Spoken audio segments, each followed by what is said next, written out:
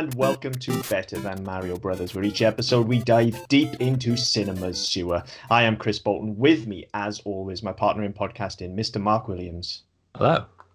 And this episode, we are carrying on our celebration of the end of Game of Thrones. We've rewatched every single episode over on our other show, Game of Moans. If you haven't listened to that, go and listen to that. It took us a long time. But we are wrapping up this evening with Better Than Mario. And we thought, well, we've either got to look for something with dragons, of which there are many, many films with dragons, and we were a little bit spoiled for choice. So then we thought, well, let's dive into the back catalogue of some of the Game of Thrones cast. And surprisingly, it's not that bad. Like, we really expected Emilia Clarke and Kit Harington and Peter Dinklage to have done some absolute shite. There's nothing really terrible, though. I mean, there's some not great films there, but nothing awful. So we started to dig a little deeper, and then out of nowhere, this bright, shining beacon of terrible reviews on IMDb popped up for a film called Domino, directed by Brian De Palma, released in, I think it was 1990-something, was it? Or 2019, sorry. 2019. Yeah. For some reason, I was going to say 1999. What the fuck? Released in 2019. And starring not just Nikolaj Coster-Waldau, but also Carice von Houten. So we were like, well, we've got to. There are two Game of Thrones alumni in this. We've got to watch it. And, you know, just for reference here, when I say that the reviews are bad, I'll just read you a handful of these reviews before we start off, just to give you a soupçon, if you will, a flavour of why we decided to look at this film, besides the fact it was free. So, 2 stars. What the F? Whoever wrote the score, brackets, music, for this movie should be stabbed in the ears in great big capital letters. That was the one that first caught my eye. But then, you know, it goes on. You know, if you look for some more, there are plenty more. 1 out of 10. Stupid. This movie gave the viewer no credit or the police officers. Don't even know what that means.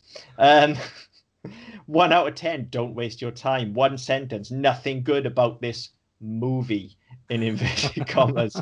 De Palma's worst ever. And then one of my favourites. It's a little bit rambling, this. 1 out of 10. Count the tomatoes. 10 minutes in, so many scenes with tomatoes. They are delicious looking tomatoes. I told my husband we would turn it off when we see the next set of tomatoes. Literally 30 seconds later, tomatoes. At least 7 scenes with tomatoes in the first 10 minutes. If you like tomatoes, watch this film. The rest of the content, a bit rotten. Wah, wah. I mean, okay, it's a fair point to an extent, because yes, there are a lot of tomatoes in the opening, in the first act, but they're kind of important to the plot. They are very important. Plot in inverted commas, but you know,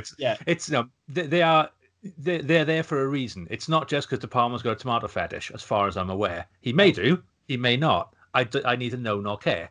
But they are actually kind of important to the film. They are. And just before we move on from these reviews, there are loads of them, and they are very, very funny, listeners, both on Amazon and IMDb. I'm reading you the ones from IMDb here. But this is quite possibly my favourite review title ever. 1 out of 10, reviewed by somebody called Talikni in 2019 on IMDb. 1 out of 10, how to get eye cancer. I'd not seen that one. I mean, these reviews are great. So we went into this with, is high expectations the right word? Low expectations? Low expectations, I guess. Yeah, but, you know, in the best possible way. So we decided we'd look at Domino. Like I said, we've got Nikolaj Coster-Waldau and we've got Carice von Houten here. So we had to have a look at it. Now, look, I'm not going to bury the lead here. I didn't mind this at all. I don't know what people are on about. It's not good. I have issues with it, but it's certainly not the worst thing we've looked at. Nowhere near the worst thing we've looked at. So I'm slightly disappointed on that front. But, you know, let's dive in as we do and go through. It's not good. There's plenty for us to rag on. I mean, just before we start, actually, as you say, it does have Nikolaj Coster-Waldau and Carice von Houten in it. She wasn't originally cast. Originally, it was Christina Hendricks was cast in the role, and she pulled out. Oh, okay. Now that's interesting then. I wonder, because I assumed the Guy Pearce connection was via her, via Nicola Coster-Waldau, but maybe not then. Maybe she's in it because of Guy Pearce, and it just so happens that Nicola Coster-Waldau was also in it. Who knows? Who knows? There's investigation to be done there, folks. Yeah, that's effort. Fuck that. Yeah. By the way, I will, at random points throughout this podcast, probably mispronounce both their names. I know, okay? Before anybody writes in, I know I am trying, okay? I'm doing my best. Okay, so. Okay, so in the spirit of that, before we start, I'll give you a lesson, okay? It's Guy Pearce. P.S. Like piss, yeah? P. Pretty much, yeah. Yeah, okay. I'll bear that in mind. Okay, and De Palma like palm tree. Yeah. Yeah. So I've got cue cards in front of me, so we should be okay. Okay, so let's start off there. I mean, my first thought before I even sort of dove into this, like I said, we came at it with very low expectations, but you know, as any of you that have listened to Game of Moans will be aware, I like Nicola Coster-Waldau a great deal. A great deal. I think he is a phenomenal actor. I argued in our last episode that actually maybe on our rewatch, Jamie Lannister is actually my favorite character in the show. So this had to work really hard to convince me otherwise. That like I think he's a great actor. I think he's got charisma to spare. So this had to work really hard to lose me. It was there for the taking. So I'm just laying that out there as well. And that definitely factors in, as does, you know, I also have a great deal of respect for Carice van Houten as well. And I've mentioned that many times on the other show. So, you know, and Guy Pearce is always great. So all the pieces are in place here. Like it's like a game of darts, this. Okay, we're subtracting here. We're starting from a position of strength. So, okay. First thing though, and this has been mentioned in the reviews as well, and yeah, I get it. I know that, well, I can guess what the reason is for this, but everyone has an accent in this film. Everybody, apart from Guy Pearce, well, actually, you could argue Guy Pearce has got an accent as well, but anyway, you get what I mean. Everybody adopts an accent to let you know that this film is set somewhere other than America. Yeah, Yes. It's actually set on various parts of Europe, okay? Yeah. It trots around a bit, but everybody has an accent. So, and this annoys me a lot in a lot of things. Why the fuck then is everyone speaking English? Well, Just that was my thing subtitle as it. well. I mean, I even had a gripe before that, but I'll come back to that in a second. That, yeah, I mean, when the first thing we get with so with the leads with Christian and Lars, they go into this coffee shop, bakery, wherever the fuck it is, and when it starts off, there's lots of talking going on, and it does sound, excuse me, it does sound as though there's some murmurings in a European language that isn't English.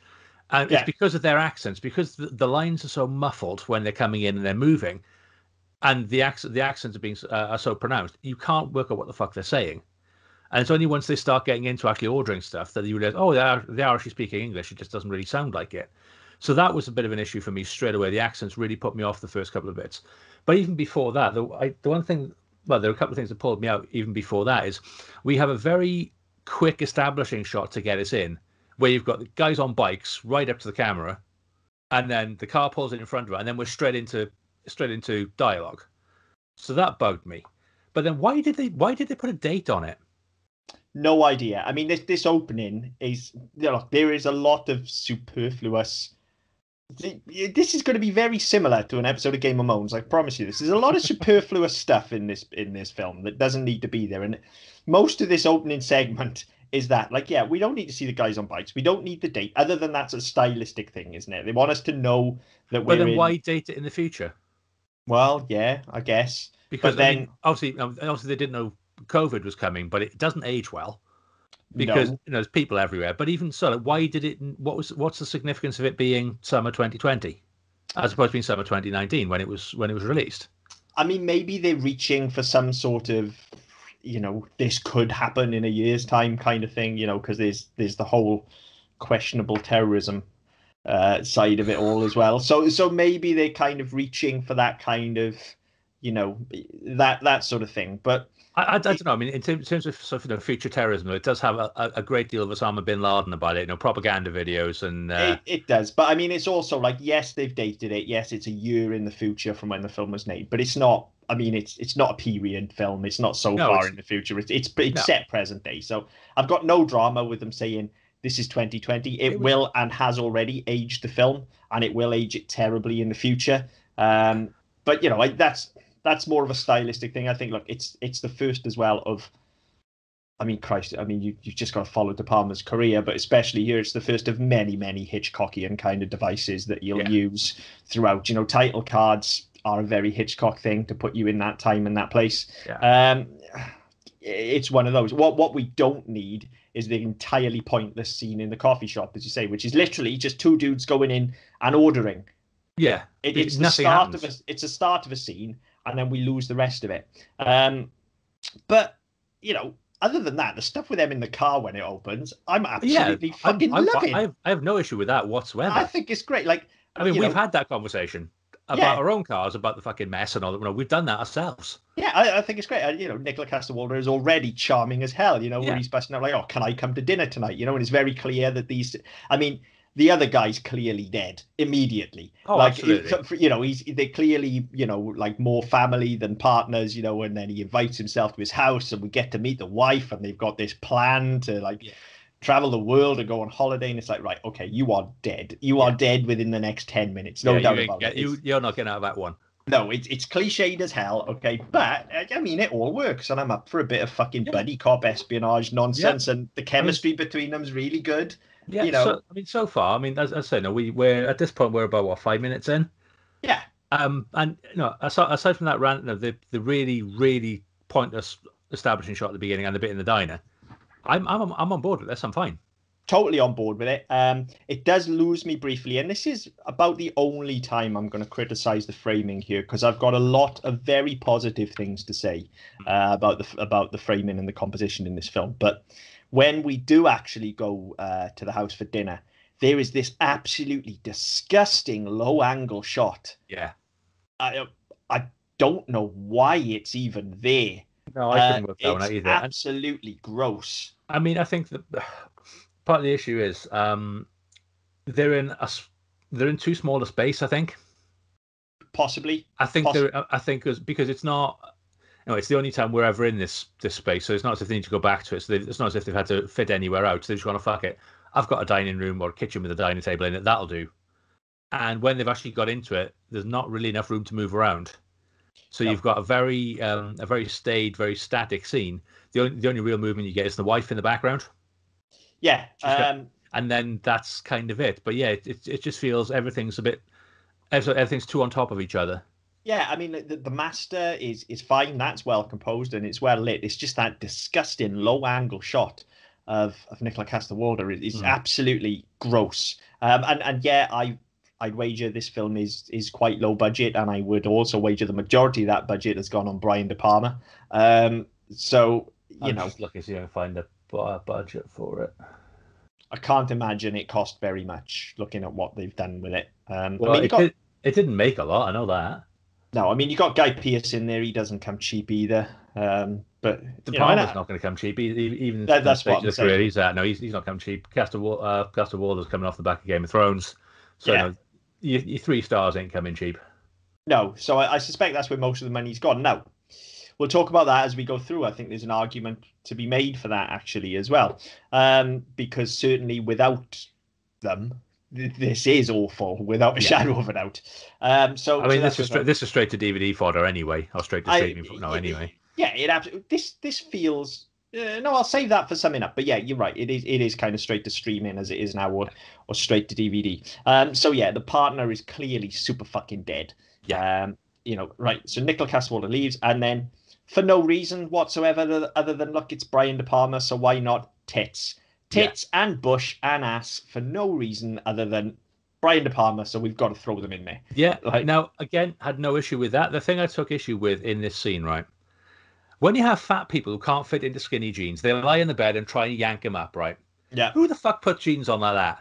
Yeah, it's When he's weird the lying on way the he bed puts trying to his kick, jeans on. he's lying on the bed kicking his legs around, trying to get them into a pair of fucking It's jeans. weird. He's like a toddler, isn't he? Yeah, He's like a toddler on the bed doing some it's sort like of who worm enough. movement. Yeah, and Yeah. is it just to wake her up so you can have another fumble before he goes? I mean, to me, the whole point as well is that he's kind of in a bit of a rush because he's running late and that. So surely it's better if he gets up and does the kind of, Marty Dress McFly on the Ferris fly. Bueller hop on the fly. Yeah, put one leg in and And then what it's have more you. forgivable he forgets his gun as well. I mean, it's still not forgivable that he forgets his No, gun. it's I've not. But got notes about that at later least on. if there is a point where he's like, oh shit, he was going to pick me up at 4 o'clock. Now it's 4:02, Yeah. and he's ringing the bell, and he's pissed, and I've got to get dressed really quickly, and I've got to try and not wake her up, even though the doorbell should have woken her up anyway. And at that point, if he's then out the door, still getting dressed as he goes, at least then you can understand that. Oh fuck, I didn't pick my gun up. Yeah, I mean, Without lingering on it for 25 seconds. yeah, I mean, talk about Chekhov's gun. Yeah. I mean, this is it in Well, it's reverse Christian's as gun. it goes. Yeah, this is it in reverse because Yeah. this gun obviously doesn't get fired.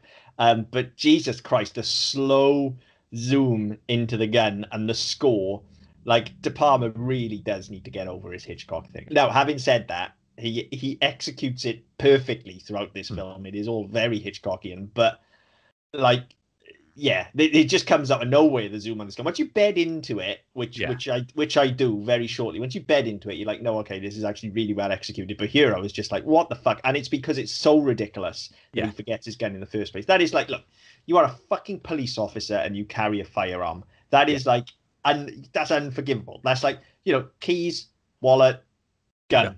Like, do you know what I mean? Like, how do you do that? Like if I go to work in the morning. Like, if I get out the front door and I don't have my van keys, I instantly go back in and go, oh, yeah, I haven't got my van keys because I need those for work. Yeah. Like, same thing with a gun, surely. Well, that's it. I mean, I do the same now because we're not in the office every day. So on the occasions I do go in, so the first thing I do, I'll get dressed, I'll go downstairs and I'll put my lanyard around my neck so I don't forget to take my card because otherwise I've gone all the way into work to not get into the fucking building. Yeah, exactly. So, like, it's kind of essential. Yeah, as is a gun when you're a police officer. Yeah. Besides the fact, it's a fucking murder weapon. Like, how do you? I do not for a second buy the gun thing. But anyway, all right, fair enough. Now, as if that isn't bad. We have that. Before we move on from that, I can't remember if it's here. I know it happens a couple of times later on. I can't remember if it happens here, but we get these sort of crash zooms within frame. Yes. And do they do that on the gun, or is that later on? Yes, no, it's on the gun. Yeah. Because I found that quite annoying. Yeah, that's what I'm saying. Well, no, it's not so much a crash zoom. There's a very slow zoom into the gun. No, later on we get we'll zoom slow, and then so it's not a crash zoom. It'll cut in the frame.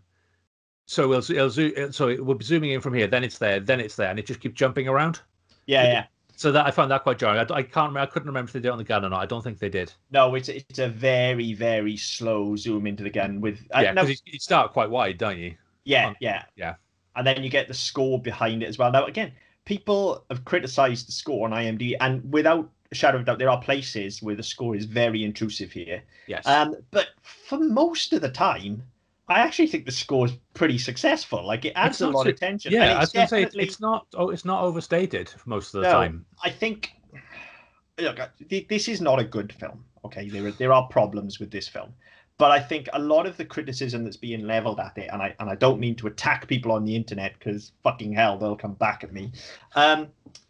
I think you are either dialed into this or you're not. And this isn't me being a film snob or anything like that, but you're either dialed into what he's doing here, the fact that this is very clearly a film from another era that has been made in 2019. This is very, very clearly a Hitchcockian sort of, or wants to be at least a Hitchcockian thriller. I mean, at best, it's a sort of it's a low grade neo noir.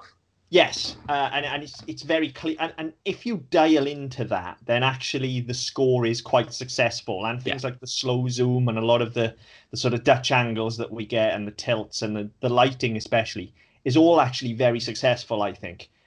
It's not original, which I think is why a lot of people are coming at this now in 2019 or 2020, whenever they watched it, and expecting, what we get from a modern thriller, which is the 24 handheld style, the constant cutting in the frame. That's what you expect to see. Your bleached out palettes. That's what you expect to see now in a thriller like this, particularly any sort of terrorism or espionage thriller. That's what you're expecting to see, and this isn't that. This throws back to a much slower pace, to a simpler time in filmmaking as well. Yeah. And actually, I quite enjoyed that, and I think it's executed very, very well. It's the fucking story that lets this down. I think technically it's executed very well, and we'll talk more as we go through. But that's my feeling on the reviews with this. I think I definitely agree that it's not good, but I think it's very unfair to criticize the score. There are places where it's intrusive, yes, but most of the time it's successful. It's certainly unfair to criticize the performances, because actually I think they're all very, very good. And it's just downright criminal, I think, to criticize De Palma, because for what he's doing here, he's working with what he's got. Okay, this is the script he's got, and I think he does a very good job with it. I was going to throw back to that later on. There's a quote on the wiki page from De Palma, where he says he denies rumors that the final cut was shortened against his will. It comes in 89 minutes. Allegedly, there was a 148-minute original cut. Okay. Which, fuck me, that would have been but a lot. I'm up for that. We'll discuss that later on. But one of my main criticisms is that it is entirely too short, and there's entirely too much going on for 89 minutes. Yeah, as I said, the pacing on it's old cop, but 2 hours 20 or 2 hours 30 is a lot. But anyway, he basically said, I wasn't involved in the ADR, the music, the final mix, the color timing of the print. Domino is not my project. I didn't write the script. I had a lot of problems with financing it. I never experienced such a horrible movie set. A large part of our team has not even been paid, as was my first experience in Denmark and most likely my last. There you go. Now, so, I mean, this isn't a man who's enjoying his work. No, and let's not forget, by the time you get to the stage in your career that De Palma's at making this, and I'm not a De Palma apologist, okay? He has made some absolute shite. He's made some absolutely brilliant films, but he's made some absolute shite as well. I'm looking at you, Snake Eyes. But,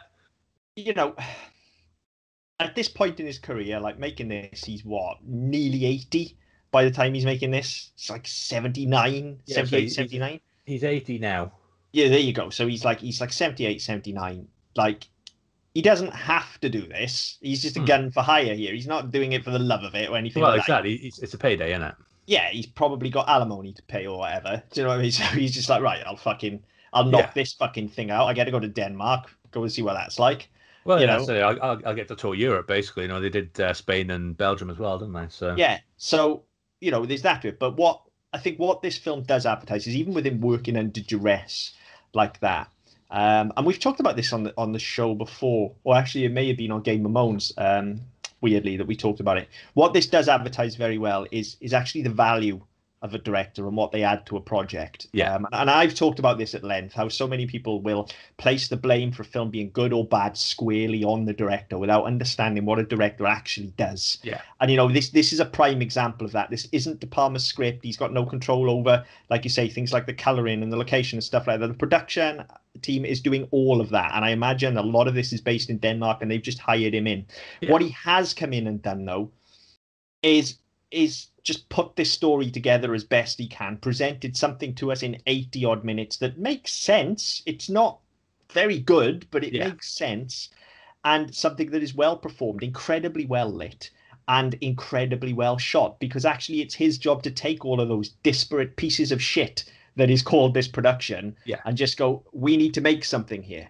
And it's not just the fact that he's decided where the cameras go in on any given day, or he's told Nikolaj Coster-Waldau to say a line like this, or whatever he's doing. What he's done is all of that at once. Okay, and that's the value in a director, and I think that actually is the strongest element of this film. You can clearly see that somebody has the reins. Yeah. It's just that there is so much other shit going on, and it doesn't surprise me that there's a longer cut, because that is pretty much my summation, is if this was longer, this might be, it's never going to be brilliant because of the terrorist thing, but it might be half passable. And we might as well talk about this aspect of it now. That was my thing as well. The first act I thought was pacing was okay. Mm-hmm. Second act, they introduced too much and then didn't leave themselves enough time to finish it. And the third act is like one of mine. It's like a page and a half. Yeah, the problem is there's no escalation of threat. There's no real stakes for our heroes. The stakes actually lie with the terrorists. Yeah. There's no stakes for our heroes because they're just on a vengeance kick. Yeah. Now, I've no doubt that somewhere in the middle there is an element because they seem to actually get up to speed with the terrorist plot very, very quickly. And I'm sure there's an element in the middle there where they get dragged into this that we haven't seen. Yeah. But there you go. The fact that it hangs together at all, I think, is a fucking miracle with everything going on. And that, like I said, that's credit to casting, credit to director, I think. But who knows? We weren't there on the set. It sounds like it was fucking horrible.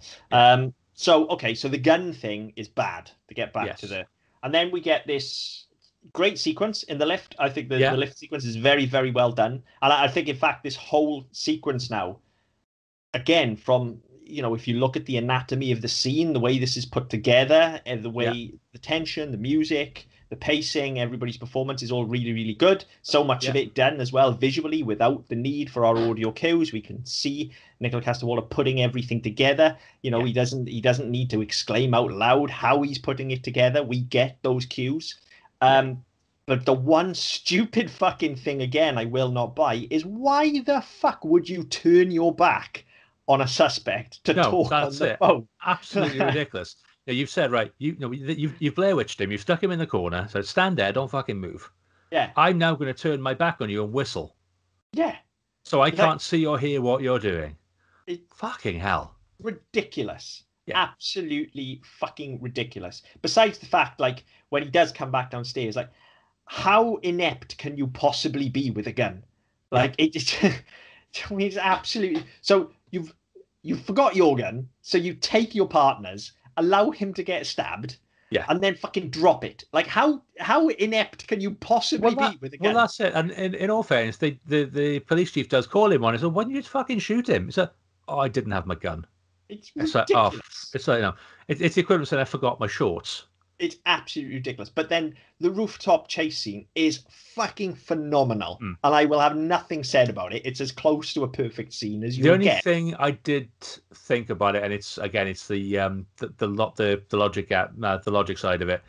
There's no way a gutter is taking the both of their weight. No, there's not. I agree. But then, like, it's a fucking... there's two sides from a logic. You think either it's a cast iron gutter which will take their weight, but it's going to shred both of their fingers, but neither of them are bleeding from the hand, or it's going to be a plastic gutter and it's going to snap.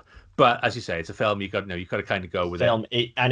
It makes for some great tension. I mean, if we're talking, it involves some more tomatoes. Yeah, and if we're talking a logic gap, I mean, to be fair, the fucking terrorist literally moves about 10 foot in like the 2-minute scene from him going out the window to... Well, it's not even that, because you get the bit where he goes out the window and then breaks some tiles.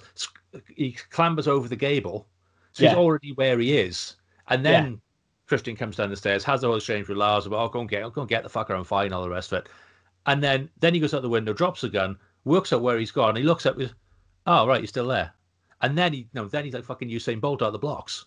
Yeah, it's the way he fucking comes down that fucking roof is just but that roof sequence is beautifully composed, and beautifully again, shot, very suspenseful. But no, it's the timing on it's good.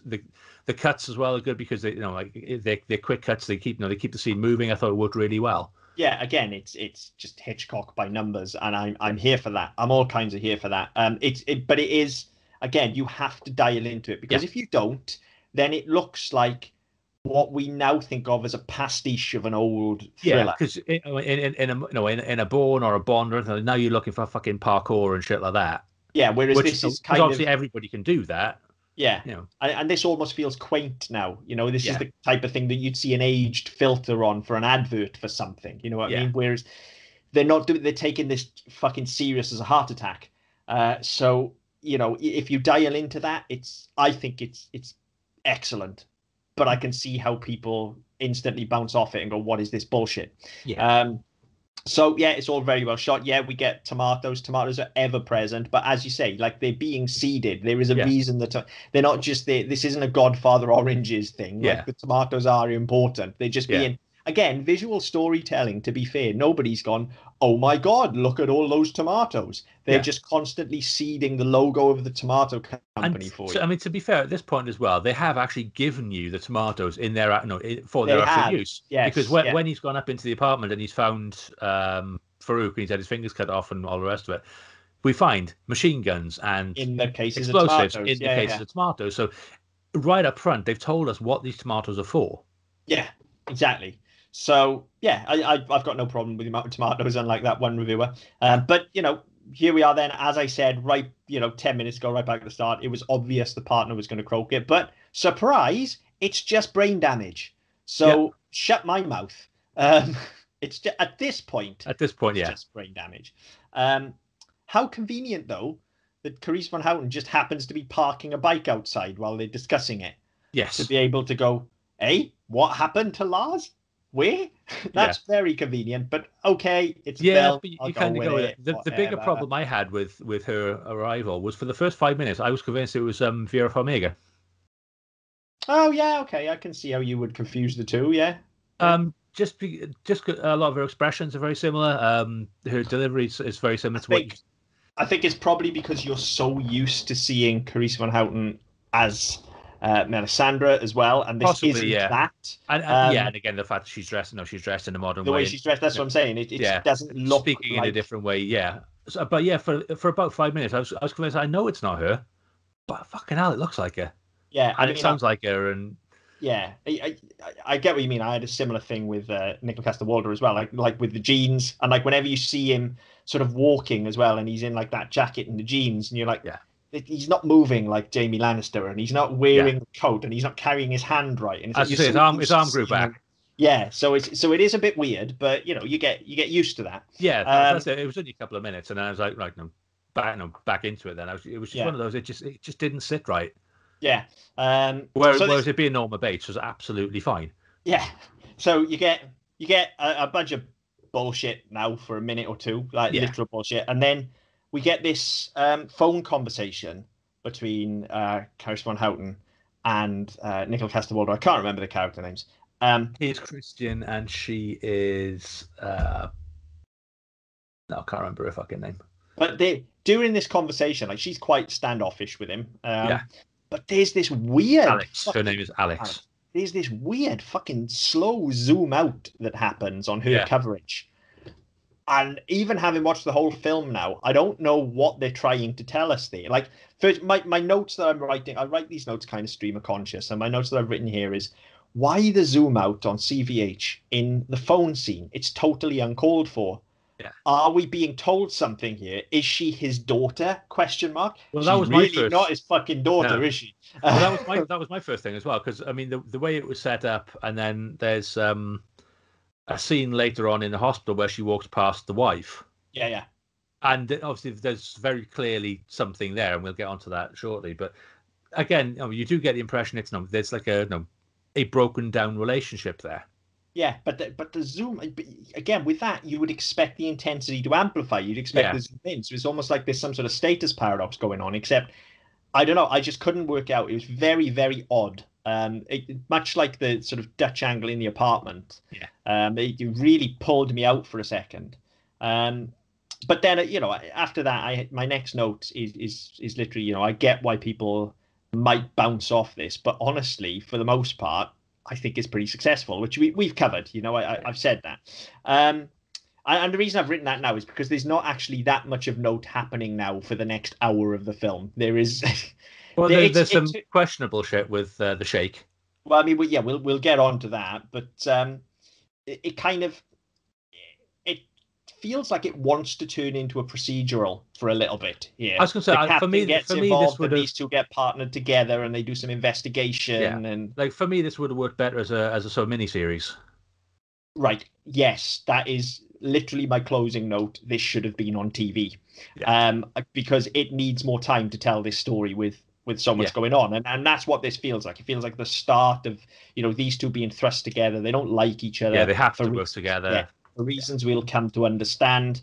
But we don't spend enough time with that because we're kind of straight over then with this terrorist plot that's going on, which again in a TV series working as a B story would be fine. Yes. But it's at odds with our main story, which is one of revenge. And I get that the terrorists are involved because Farouk killed what's his name? Lars? No, so that wasn't Farouk, that was Ezra. Sorry, that was Ezra, yeah. And Ezra killed Farouk. Yeah. So I get what, it makes sense, that bit adds up, but it's just too much when our main story should be about revenging Lars. Yes, that's right. So, again, the score, there are a few quieter scenes here where they're doing some investigation and they're having their phone conversations and stuff like that. And you've got this scene with Guy Pearce as well at the table. And in these quieter scenes, yes, that score is intrusive, like very much so. It's not being mixed properly, I think, is the real issue. I was going to say, it's not the score's fault. It's the mix. Yeah, and that was one of the things that De Palma picked up on and said, no, I didn't do the mix. I wasn't involved in the ADR. All the shit that is wrong with it wasn't me. Yeah, I mean, it's flat out ridiculous in that interrogation scene with Guy Pearce. It's absolutely bonkers. It's so over the top, and it really takes away from it. But other than because you've got it's in two bits, and so that he's with Ezra at the table, and then he goes in to interrogate his son. Yes, and he starts shouting and banging in the table. And I was watching this last night. Everyone else was in bed, so I don't have it on loud anyway. But I for whatever reason, I had my headphones in, and it actually hurt my ears. When he banged at the table, I was like, hang on, this is on like fucking 15-20% of full volume. Yeah. Why is this blowing my eardrums? Yeah. But then the rest of that scene where he's talking to him, I couldn't fucking hear it. Yeah, it's very poorly mixed. Other than that, though, the actual dinner table part of the interrogation is stunning. Again, it's a fucking perfect scene. You got the nice practical light in the background. Everybody's framed beautifully. You've got that nice deep focus with the bodyguard stood in the door as well. Like, you could print this fucking thing and hang it on your wall. It looks stunning. And look, it's Guy Pearce. Like, has Guy Pearce ever been bad? Like, I don't think he has. I honestly can't think of a Guy Pearce performance that I don't really like. So I think probably the most disappointed I've been with the Guy Pearce performance is Iron Man 3. And that's not a bad performance. Yeah, exactly. No, that's a reasonable performance. Yeah. So again, everything else, he's always fucking stellar. So nothing to complain about with that. But then we get a weird cut then into the hospital. Yes. And it's jarring as fuck. Like, it's so every time you cut to the hospital room, actually, the cut doesn't seem to work. Yeah, now I don't know if they're trying to upend us, trying to shock us. Yeah, maybe it's some sort of effort to discombobulate. But yeah, every time you go back to the hospital, it's like, hang on, what the fuck have you done there? Why have you done that? Yeah, I don't know. It's just very fucking weird going back to the hospital. Now my notes are I've only got like a page and a bit's worth of notes left because actually, it's two reasons for that. One is that not a great deal happens, if we're honest. But two is that actually, even though not a great deal happens, this is the first time I've watched this as well. And I'm along for the ride. I'm quite enjoying this, so I'm not really pulling it apart that much. The next thing I did pick up on, though, is when Ezra goes to the apartment and goes snooping around. Yeah. And it starts finding shit everywhere. And then he picks up the gun. Yeah. Covers it in prints and then puts it back down. Yeah. What the fuck? Yeah, I did think that when he did it. I was like, seriously? Same. And you almost have expected it because earlier on you got the bit where Guy Pearce is interrogating the son, and he's take the knife, pick up the knife, hold it, feel the weight, and thinking you're just putting your fucking prints all over that kid. Yeah. And so we have that, and then it doesn't come to anything, and then later on the father is stupid enough to fucking do it on his own. Yeah, ridiculous scene. So that was really fucking odd. But again, we get this beautiful setup in a scene. Prior to this, we get a scene in that apartment where the terrorists are discussing what they're going to do. Yeah, and the thing with the phone. We see and again, you get the fucking cut. These are one of the cut in the frames you're talking about. Yeah, on the USB on the cable. Again, it's a real stylistic thing. Like, it's very fucking late 60s, early 70s, because look, then we were splicing fucking film together. That's how we did cuts. You couldn't do a nice smooth transition. It was super expensive. So you sliced your fucking film together. And that's what that looks like. And again, it feels like a fucking stylistic choice, but actually it's again a very good kind of visual storytelling device of, look, this is important. And then when he comes back to the apartment, this is suspense movie making 101. As soon as he walks through the door, you're like, it's the phone leads. The phone leads. Stop looking at the phone leads. Stop looking everywhere else. There they are. Look at the phone leads. And then he's going over to the door and you're like, yes, look, it's the phone leads. You're shouting at the screen, and that's the response that they want from you, and that Yeah. that is executed very well. It is that works really well. The only thing I was going to say is, and again, like they throw it away so intently. We have the thing with the phones, make sure you've got that one, make sure and then you open up, you've got the drawer full of them, and then Ezra finds them all because of the lead. Yeah, fine, but then it's you'd expect, again, if this was done for TV and you're thinking you've given it enough time, they would it's not just a case of you turn them all on and you look at the numbers, because there's passwords and shit like that. Yeah. You have to break them. You have to unencrypt them and all this sort of stuff, decrypt them. You have to do all that sort of stuff. So it's not a 2-minute process, and that I guess things like that lend itself to being a longer form narrative, because you need things going on while that is happening, because then you can use that to break through to the next bit. Yeah. Whereas as it is, it's just like, oh, right, okay, well, yeah, we've got all these phones now, so clearly all these phones, somebody's phoned somebody dodgy from somewhere dodgy, so we'll go for that. Yeah, it definitely belongs in a longer format to allow us to unravel all of this stuff slowly, because very next time we see the terrorists, then and we barely, other than the fact they are terrorists, and we get a lot of fucking talk about Allah and Muhammad and stuff like that, because that's how you signify a terrorist, folks. I don't know if you knew that. Jesus. But it's either that or just walk around saying Durka, Durka, Durka. Yeah, Jesus Christ. I mean, it is. Yeah, let's talk about it now, because we're about to see a lot of them. It's fucking disgraceful, even even by Hollywood standards. And I think this is more kind of, it seems at least like it's more of a Danish production than anything else. But yeah, Denmark does have a very Denmark does have a very laissez-faire attitude towards certainly Muslims, in as far as, look, we're not gonna pander and say we can't say this, we can't say that. We'll just if it's there to be said, we'll say it. And we had the whole thing with the cartoon, didn't you, of Muhammad with a bomb, and so that came out of Denmark. This is something that as a nation they've not shied away from. Yeah, they've got previous. As a political entity, I say I only know one Danish or semi-Danish person, and as far as I know, they're not a horrible racist. They don't seem to be.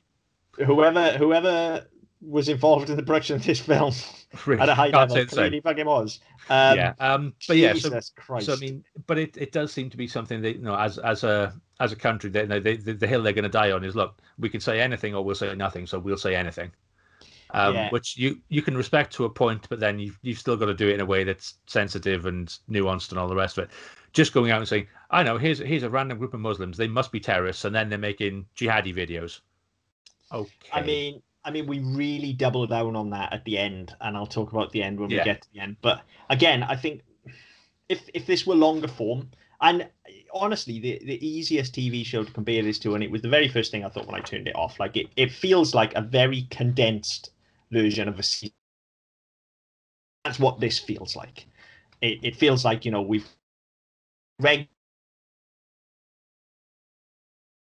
he's caught in the middle now of this fucking terrorist threat, because he's actually started off by just going on some very personal mission, and he doesn't want to be here. He's the wrong guy in the wrong place, the wrong time. Yeah, it feels very much like 24 by numbers. Now, look, 24 isn't exactly a shining example of how to depict terrorism, but they do at least go to great lengths over the course of the 24 episodes to explain why the bad guys are doing what they're doing. There is normally at least a motivation behind it, and they will make some attempt to at least bring you in and understand where they're coming from. Now, ultimately, they're still lunatics who want to blow things up, but there's normally a personal undercurrent to it. And in some seasons of 24, and also we're not reviewing 24 here, but in some seasons you do have your overall villain, your antagonist for the season is a jihadi warrior or is a Russian whatever. Or they set up and they do go out of their way to do that. But actually, one of the interesting things they do with 24 is actually they set up, we are a diverse society. They're whether in California, they're in Washington or London in the Latin cities. It's not all about Muslims and black people. You have white terrorists, you have Asians and Hispanics, and anybody can be radicalized. Anybody can have an opinion that differs. Anybody can get to that point where they think, right, enough's a fucking enough. I'm gonna take some action. And that for me was one. I say 24 wasn't overly progressive, but at least it did use that to quite a good extent. And so look, it can be anybody, and yes, they used it more as a plot device to say, look, it can be the pretty blonde girl over there, or it can be somebody working in the office who's blonde hair, blue eyes, and it didn't matter. It was all about the character and all about the story. So they started that way. It kind of tailed off a bit towards the end, but at least they said there was a motivation for it, and it wasn't just every time you see a black person or an Asian person or a Muslim, that was them. It didn't go to that lens. Whereas here, it's just like, okay, well, we're in a white country, and there's Muslims, therefore they must be terrorists. And that is exactly how they depicted here. Yes. So look, that's disgraceful. And I have got more to say about it when we get to the end, but I'm not going to say any more about it because it's just disgusting. And there's nothing clever or witty that we can try and say about that. The depiction of Muslims and of just their whole culture in this film is fucking disgraceful. I mean, even when you get to the bit where so you have that scene in the apartment where they do all the stuff with the phones, and then you have a scene where the sheikh is off trying, and he's not convincing a woman to go off and commit an atrocity. It's he's telling her, you're going to go off and do this now, and and it's all and he's anytime he speaks to anybody, he's always talking about your sacrifice. Yeah. And it's again, it's very much set up that yes, it's your sacrifice because I wouldn't do it. I'll say I'll do it because it's all in God's interest, but Allah's interest. But you're going to do it because I'm going to sit over here and get rich. Yeah, and watch the world burn. It's fucking horrible. It's horrible. But yeah, speaking of that woman, that's the next note I got. I mean, look, there are a lot of logic gaps in this film, and we've talked about some of them already. But this one is how the hell does somebody get on the red carpet at a film premiere with a fucking machine gun with a camera attached to it? Yeah. How does that happen? Not only that, because it's a machine gun. It's not a silenced pistol. No, how does she get to shoot 3 or 4 people while the red carpet event is going on and nobody fucking notices? Well, that's and then she walks up to the actress who's on the red carpet with a gun, shoots her, points at her all the press. Then turns around and shoots people on the steps. Then turns around and points at the press. And it's only when she shoots the actress or the model or whoever she is at the front. It's only then the press go, "Oh my God, she's got a gun." It's fucking ridiculous. Here's the logic gap of it all, right? Either security or whoever at that event all carry weapons, right? Yeah. Which if they do, the second she fucking opens fire, one of them's going to take her out, right? Yeah. Or they don't carry weapons or carry concealed weapons. In which case, walking around with a giant fucking machine gun with a homemade fucking mobile phone broadcasting device on the top of it, like a camera, is gonna raise some fucking eyebrows. Yeah, because it's the sort of thing. Even if you were making a balls to the wall action film, and this is a publicity stunt, you tell the security guard so you don't get shot. Yeah. Exactly. Like, it makes no fucking sense whatsoever. It makes no sense. And I mean, the other... much like the rest of the terrorist plot. I mean, this whole terrorist side of the film just does not work for me. It feels like it belongs somewhere else. And like I said, this is where if it was a TV show, you'd be able to run this as your B plot, and you would bring it all together towards the end of the season. Because you would have some reason for that woman to go off and do that. And it may be that she's entirely devoted to the cause. It may be that she's being coerced. It may be that something has happened and she wants revenge, because again, that's the theme of the fucking film. Yep. All these things you can work with. Yep. But no, we just get your subservient Muslim woman go blow shit up. Which is what we get. Maybe she just really fucking hates tomatoes, which I can vibe with.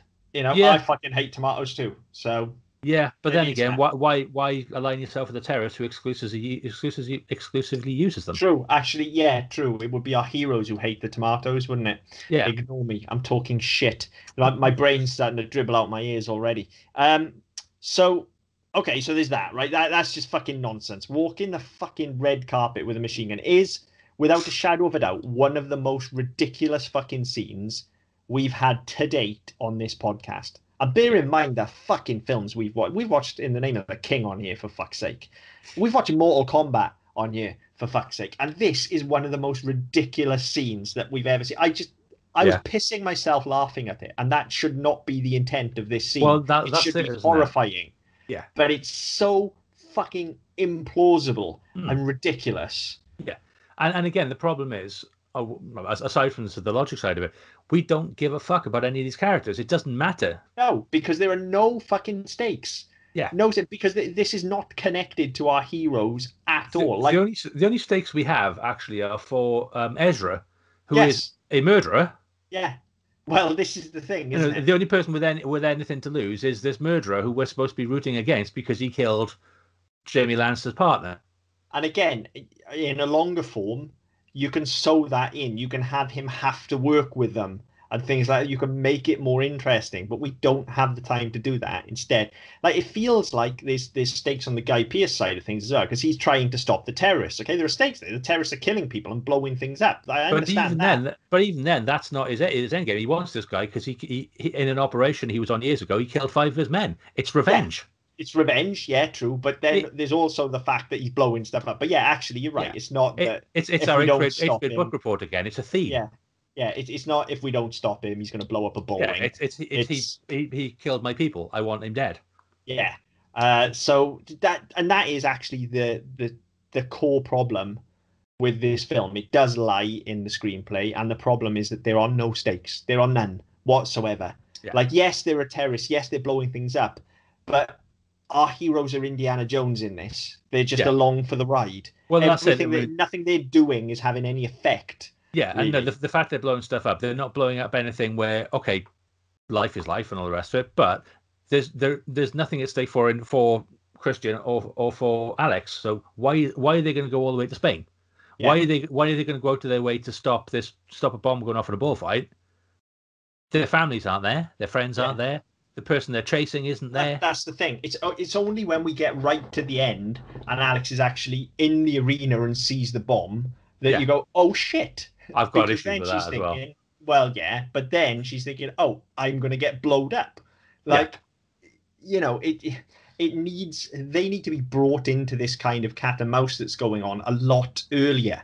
Yeah. Or at all would help. But, you know, what we've got instead is this fucking revenge thing, which doesn't click with this terrorist plot. So just seeing this stuff is just hilarious because it's so just out of nowhere and so implausible. Yeah.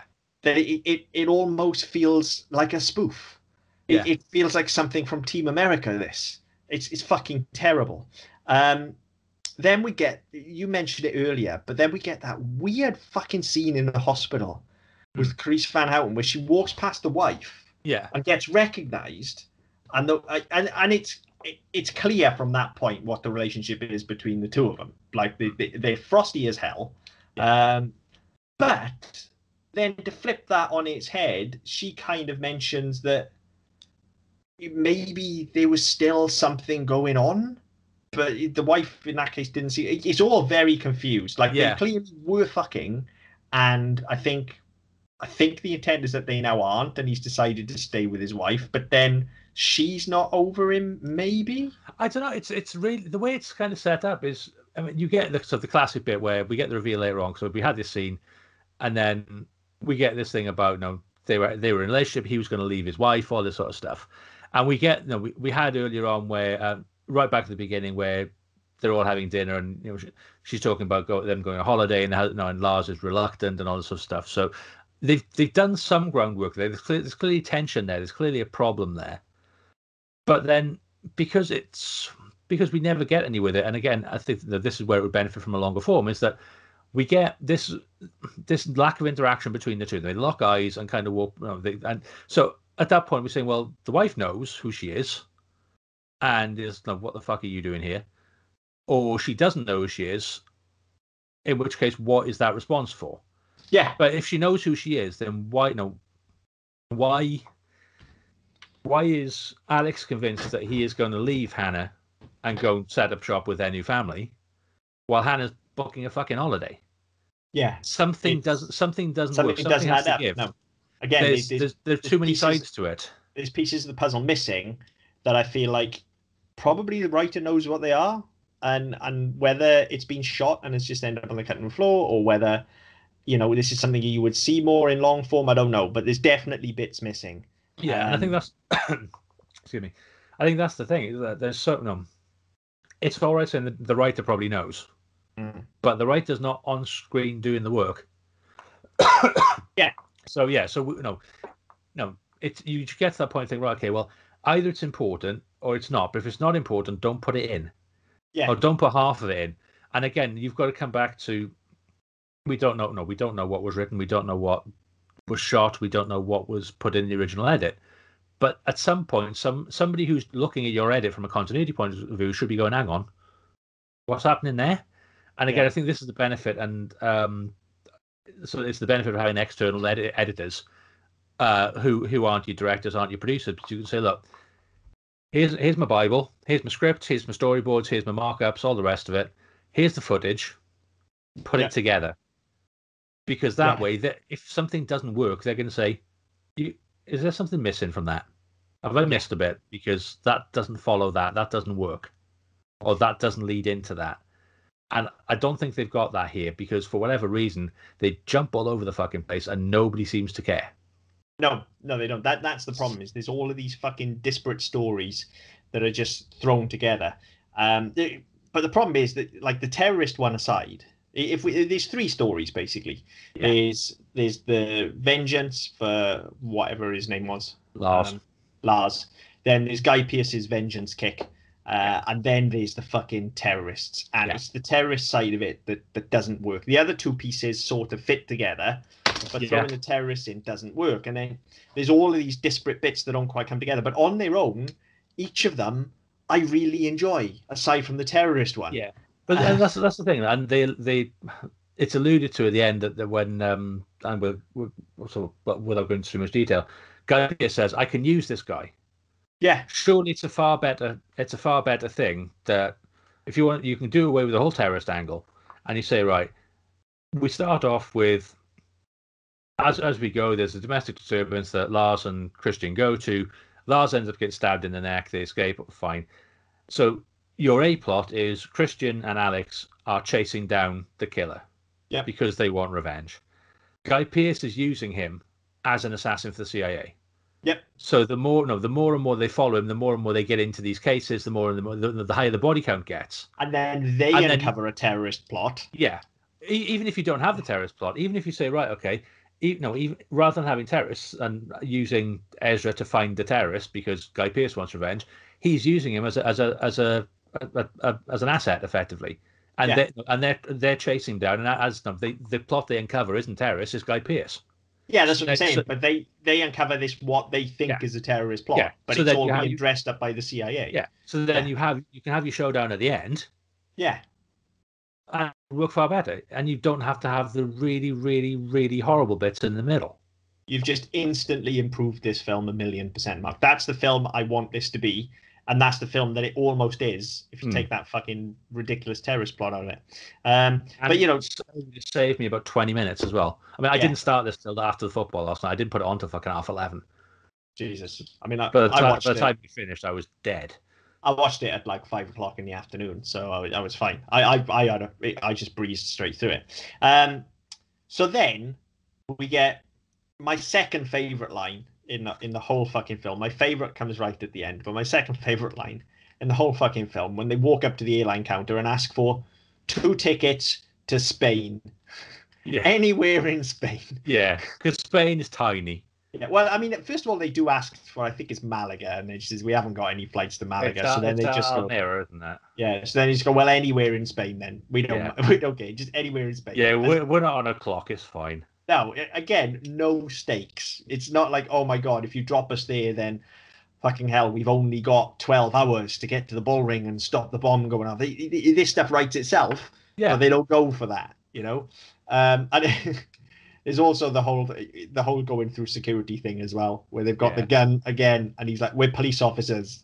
I'll fill a form in. And she's like, no, forget it. It's Spain. It's Brussels. It's Brussels. Yeah. But the thing is, right, okay, you could say, fine, okay, well, there will be protocols for that, because even if they're allowed to take, even if they're right, you can't take them, your police officers, we can fill the forms in. You can't take them into the fucking cabin with you, but we can lock them in the cockpit. Yeah. Well, you can't get to them.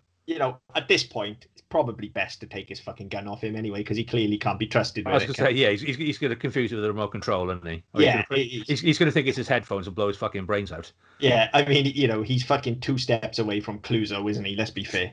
Um, he's about as inept as it could possibly be. It's a good job he's really, really good looking, really, isn't it? So then they go drive about Spain a bit. They get into a fight, like this crap little fight scene that they have outside the car, which looks awkward as all hell. Well, the I was fight going to say instance that it's really takes. funny because you get they have the argument on the plane, which is just again, it's just so comically the dialogue is so comically bad. Yeah. But he's gone back to his wife, and you're still young, you'll move on, you meet, and she's like, fuck you, she's like, fuck you, you fucking arsehole. I was like, okay, that's not really it's not the line to go to her with, and that's not the comeback either. It's just like, oh, we need something to put a bit of tension between them. Let's do that. Fuck it, it'll be fine. Nobody will care. Yeah, it's a bad line, but I think it's actually played very well. And again, in terms of visual storytelling, again, I think that what we get left with them, we're left with him scrolling through the phone, and he sees how happy they are, and then he comes across the baby photo, all really well done. We don't have to have the bombshell of, oh, and by the way, I'm fucking pregnant, or they don't have a, which, let's be fair, this would be the traditional dick move from a writer, have her throwing up somewhere or something like that. She does mention, we'll come on to it because I want to talk about the scene, but she does mention she's going to be sick, but it's not to do with the pregnancy. She's just, so having him just thumb through it on the phone, and then I think his reaction shot to that is very good as well. So again, I think that is handled really well, and that's an interesting element to the story. It adds a lot to her character, and actually from this point out, she is the best thing about this film. Yeah, like she's done nothing up to this point really, but from here out, again, it's like there's this weird intermediary bit of a character arc that we haven't seen, but from here on out now, she's fucking incredible for the rest of the film. She's absolutely awesome. All we've had of her so far as well is she seems like a bureaucrat cop where she's all about the paperwork. I want to say she's like internal affairs or something like that. She's not. No, she's not like out in the field really and stuff. Explained, is it? What she is? So I mean, the fact that she's chasing down a murderer now with a gun is probably a little bit off. Yeah, but fine, I can live with that. And you're right. The thing with her throwing up is when Hannah tells them that Lars has died. So we get the car scene. So let's talk about that, because for my money, and all right, we're in a pandemic year, so I've not been to the cinema much. But for my money, this is probably the best scene I've seen on film all year. It's fucking, score aside, what a fucking scene this is. This and the one after it. The score is terrible because it gets in the way again. But the performances from the two of them here are just absolutely stellar. Like, there is no way to predict how anybody is going to react to receiving information like that. Yeah. And I think what they do very well here is just capture the horrible uncertainty of that. You can feel it. And that's when we're getting a good performance. You can feel how uncomfortable they are. And then she's instantly like, I'm going to be sick. He doesn't know what to say. He just, to the point where he just wants to get off the phone. He just is, and it seems ridiculous, but it's the type of thing that happens of like, okay, well, I'll talk to you tomorrow, because what's he going to say to her? Yeah, like, what's he going to change? Possibly say?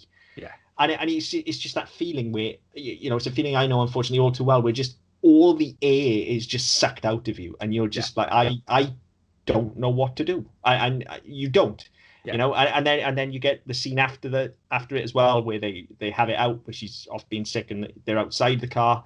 Yeah, it's fucking incredible. The performances from the two of them are just absolutely superb. I don't care what anybody says about the rest of the film. I defy anybody to pick fault in this other than the score, which is atrocious and steps on the point massively because it's too loud. Yeah, we covered that earlier on. Yeah, but it's an absolutely phenomenal scene. Like, even if the rest of the film was utter horse shit, I think... Well, it's not that bad. It's not that bad. If it was utter horse shit, I would still be singing the praises of these two scenes back to back. It's fucking phenomenal. So then just when you think, actually, it feels like we're getting into something. It feels like all of a sudden there's meat on the bones of this story, because we're starting to understand these characters, and certainly for her, we're understanding the motivation behind her revenge and stuff. And we're realizing that actually, yes, Nikolaj Coster-Waldau's character has brought us into the world and he's our traditional hero, but actually, no, it's all about her. Like she Yeah, from this point on, she just goes full Clarice Starling from this point on. yeah. It's all about her. She all of a sudden she's a field agent just kicking ass. I was going to Like say it's interesting when we get to sort of the last couple of scenes where she's in the arena and he's not. fucking look, I want more of her doing that. Yeah, Not just in this film. I'll put good money down tomorrow. You give me another film now with Carice van Houten, basically doing an FBI agent kind of thing. Give me fucking something Silence of the Lambsy with yeah, her in the Clarice Starling. I'll take it all fucking day long. I think she's superb when we get to like once we get to the end where we're in the bull ring. yeah. And like I said, that's the only point there's any real stakes, and you can see her piecing it all together and chasing people down, and Yeah. she's great. And like I say, I come to this from a point of liking both of these anyway, so I'm probably an easy mark, but I think she's excellent at the end. But before we get there, Yeah. we get we get this scene where he's where Ezra's staking out the kebab shop. Yeah. And again, the score, there's this orchestra stab where you just kebab shop, ta-da! It's like Jesus Christ. Yeah. Again, talking about the whole cultural representation of it. It's like it's clearly the kebab shop from hell from this orchestra stab. But in all fairness, once he gets in there, so we get the bit where he goes in and he's talking to the owner, and the guy's trying to get him to leave, and then so we have all that. So then he shuts the doors, pulls the blinds and all the rest of it, and he's torturing him, right? So the insinuation is that he's pushing his face into a vat of boiling oil. It's there, it's boiling. Except you can actually see the hole in the table with the red lamp underneath it. So there's that.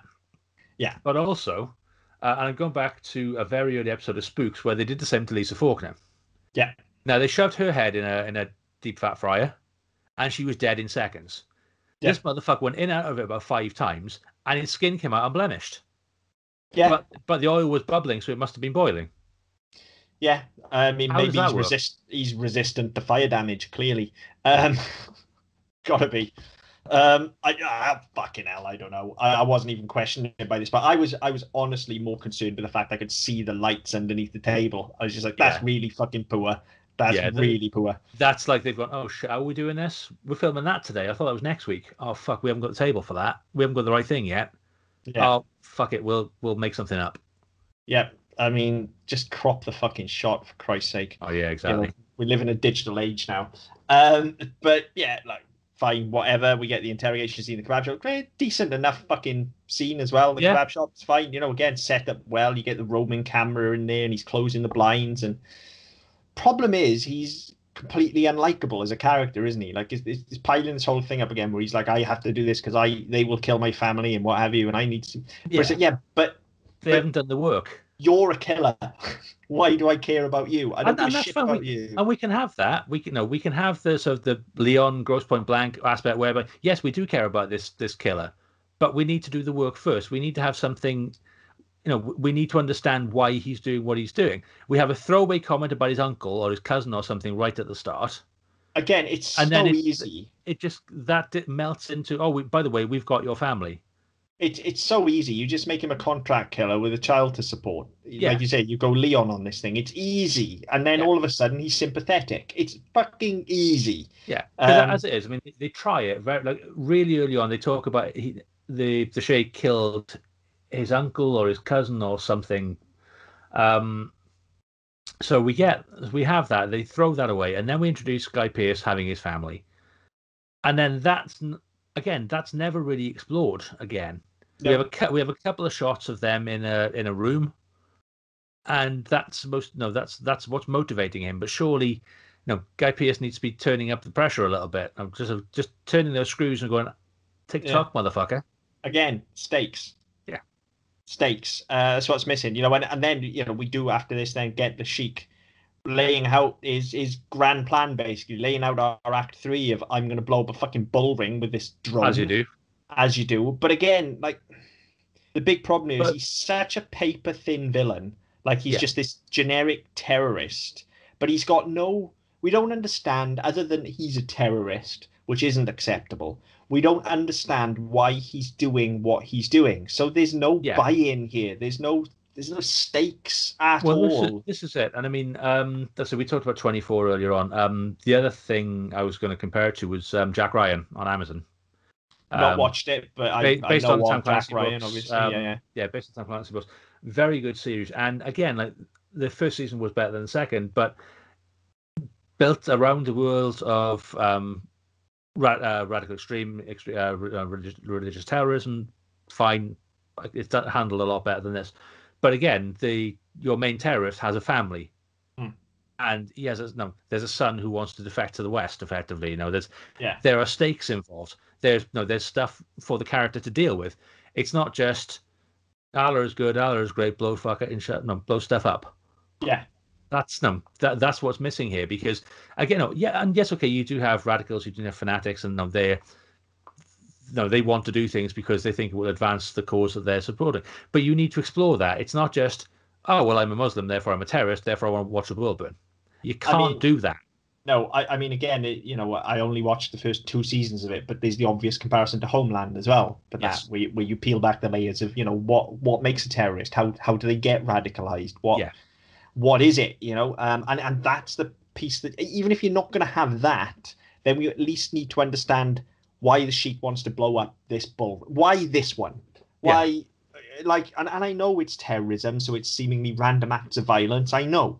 But that doesn't work in the purpose of a short narrative like this. We need to know why.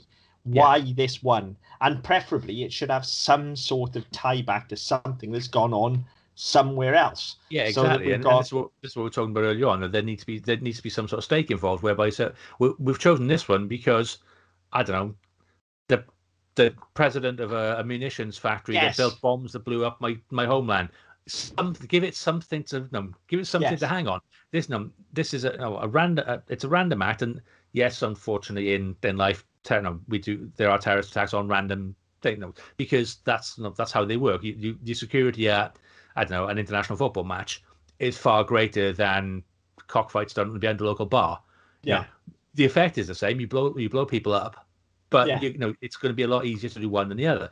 But this just seems to be like, oh yeah, well. Yeah, fuck it, they'll do that. It's a bit like we talk about on Game of Thrones, Game of Thrones quite a lot. It's shock and awe. It's go for the biggest thing, most sensational thing we can do, and we're now introducing stakes, because all of a sudden, if we don't stop these terrorists, they're going to kill all the people in this arena. Yeah. So finally, there are stakes, except we don't know where any of them are. We don't really believe the threat is credible because we've not seen anything of the terrorists, apart from they're really good at causing distractions, apparently. Yeah. And again, security 101. If 2 people start fighting outside your front door, somebody hangs back and stands on the front door, see who else is going to try and leg it in. Yeah, but I mean, before we get into that, before we get into taking down the final scene, we have to talk about, again, the sheer random convenience of them driving down the road and going, I recognize that tomato symbol. Yeah. Oh my God, it's the Sheik. It's him. And then all of a sudden they follow. It's him, who we haven't really been looking for this whole time. Yeah, we know nothing about. We've just been tangentially affected by him. But not only that. But there he is. So they drive past, and they're both driving past like this. Yeah. But also, the 3 fuckers in the van are going, who the fuck are they? Yeah. They lock eyes. And then they allow them to follow them. Yeah, and then they think nothing more of it. And they don't notice her doing a U-E in the middle of the road. And then follow them for the next 4 hours. Yeah, ridiculous. But then, they follow him to the bull ring. Yeah. We decide we're going to divide and conquer. So yeah, that works. I'm on board with that. Carice von Houten slips in, when the distraction happens, and Nikolaj Coster-Waldau decides to go into the opposing building and just go full on Nathan Drake video game stealth takedown on someone. Yes. It's incredibly well executed. Like, somebody has clearly watched or played too much Uncharted and gone, that's how we're going to take somebody out stealth style.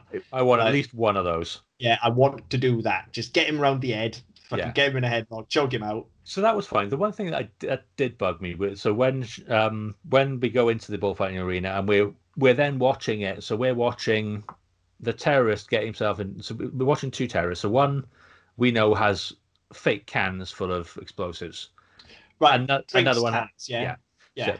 So and the other one has a backpack. He walks in. sits Puts down, the backpack down. puts the backpack down, gets up and he's there for a couple of minutes, then he casually walks away. Now, I'm not being funny. He could quite easily be going for a piss at that point. Why are the police all over him straight away? There's been nothing to suggest that there's any problem with him whatsoever. No. Now, we've just had this point where Coster-Waldau said to Van Houten that they're causing a distraction. Duh. Yeah. What the fuck is this? Yeah. It's a distraction. It's a distraction, yeah. So we get that. So then we get this of the shake's eye view then of all this kicking off through the binoculars and all that stuff. So and that works really well. Apart from the fact that, I say, there's nothing to tip off the police that actually there's a bomb in this bag, or that he's doing anything whatsoever. No. So that relies on too much assumption. Again, that relies on the fact that, well, he's a Muslim, he must be a terrorist. We need to stop him. Yeah, I mean that's clearly what it is, isn't it? He's a Muslim and he's left the bag there. Yeah. So clearly it's a bomb. So we get that, and then so she's then caught up in that, and then spots the other dude with the cans. Right now, she's followed in. Here's the big problem, and again, I just want to say that this scene is very, very well executed. Yeah, I don't get me wrong. Again, the tension, the pacing, it's all really good. It's excellent. It's the really writing. It's fucking bollocks. Yeah, it is. It is the writing of it. So, so we've got we're evacuating one quarter of the bullring, and people on the next tier over decide that they want a fucking drink. Not oh, maybe we ought to leave. Yeah, maybe there's something going on over there. Let's get a drink. And then when the guy that's about to sell you the drink gets incredibly aggressive and starts shoving you off. But not only that, it starts off with two teenage girls who he physically pushes away. Yeah. Like, how is he not going to fucking fly? No, how is he not instantly ejected from the arena? Yeah. Like, and again, things like ID passes and stuff like that, to get you into the security, licenses for selling shit, all this sort of stuff. But no, I'll just walk in with a couple of tins of pop. Yeah, and it's a fight with these two teenage girls and this old guy as well. Yeah, who doesn't like the fact that I've just shoved these two teenage girls? No, quite frankly, yeah, good on you. But again, like the escalation of that is ridiculous. Yeah. Like, but again, it's not an altercation. There's not an argument. There's not a fight. He just tries to shove this bloke away as well. Yeah. So I could work out right. So at this point we see that the drone is coming over really slowly, and they told him wait for the red light. Yeah. Now, what are they doing? Is that a case of the red light indicates there's a camera on, so we're broadcasting, or is the red light some sort of signal relay that actually the button I've got in my hand over on the fucking building, it needs a link to blow you up? I didn't get what the fuck was going on there at all.